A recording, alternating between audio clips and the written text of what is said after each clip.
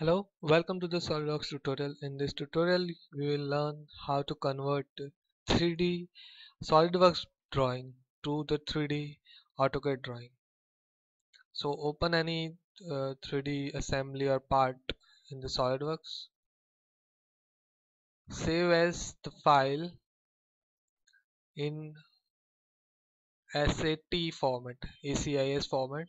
Go to options, select version 7 or less, output as solid or surface geometry, and the other like this.